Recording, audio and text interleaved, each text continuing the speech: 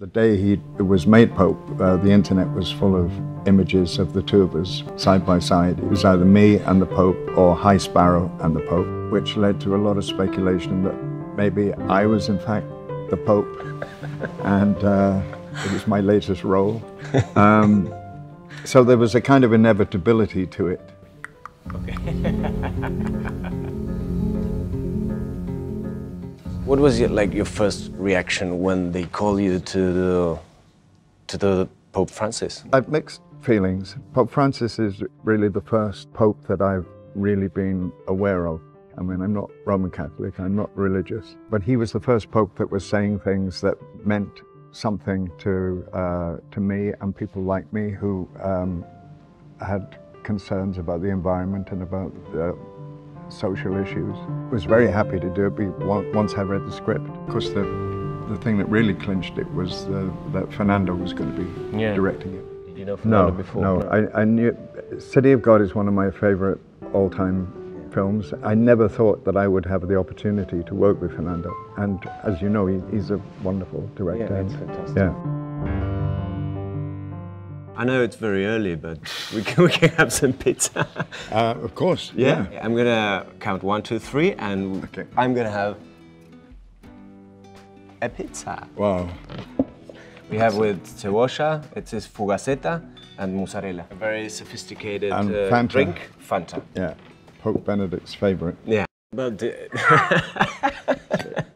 So I know how I felt when I was asked to play Pope Francis, because there's a distance between me and Argentina, and I could be an outsider looking in. What kind of responsibility do you think you were carrying by playing him? Did you worry that you would be portraying one side of him?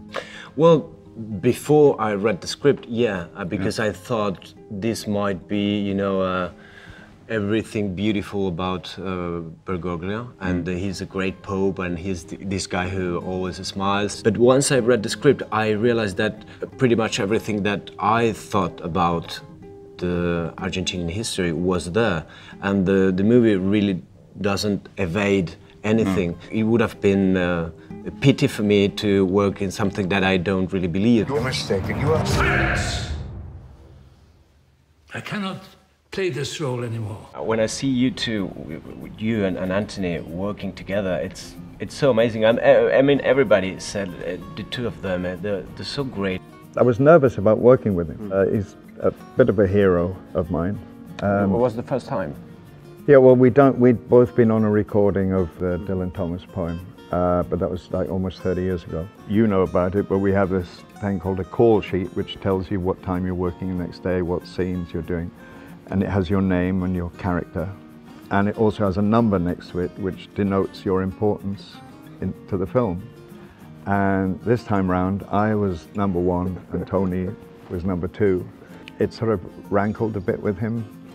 He's not used to being number 2. So every morning at breakfast or every morning arriving at work, he'd greet me with morning number 1. And I'd say, morning number 2. And he had huge signs made for his trailer that were bigger than mine, and he's tried to get number 1 put on his trailer.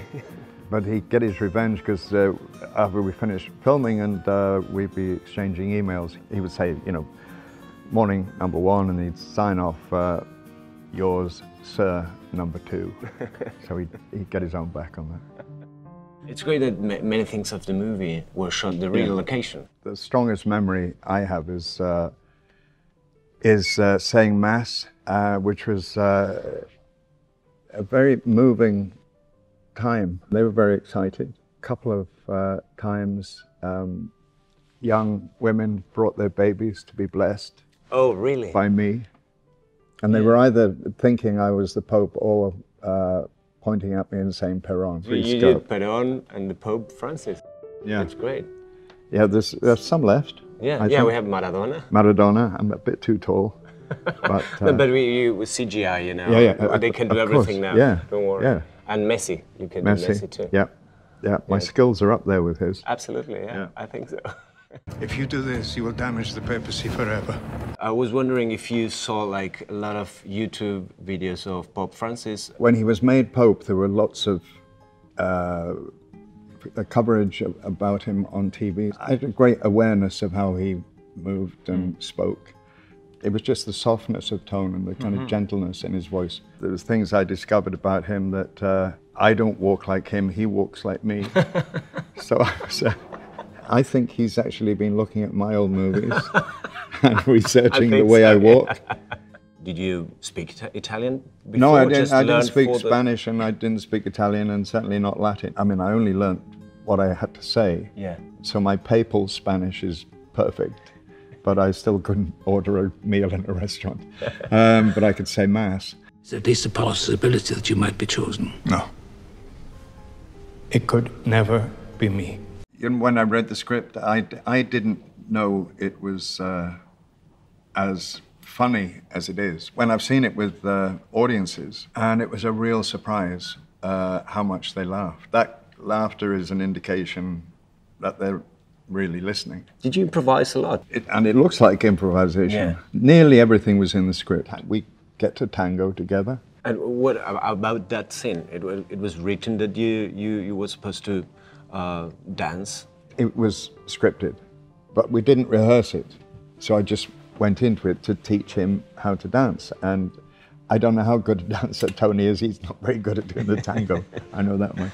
It's an indication of where that relationship has gone. But you know, the two guys looking beadily at each other during the first conclave to becoming two men who could tango together. And also the way that, you know, I went to say goodnight to him early in the film and go to embrace him, and he shifts it to very, very awkward. Yeah, that tells a lot. It doesn't even go for a man hug. And at the end of the film, towards it, I'm giving all the ends away now, but everybody knows what happens. They're still alive. And then there is a very warm and meaningful embrace, which I know people find very moving. Yeah, very much, yeah. Serigno, your gardener gave it to me. You're very popular. I just tried to be myself. Whenever I try to be myself, people don't seem to like me very much. Well, we've been talking too much. Now you can see the movie and you can comment to tell us what you think. Yeah, answers on a postcard, please. Thank you.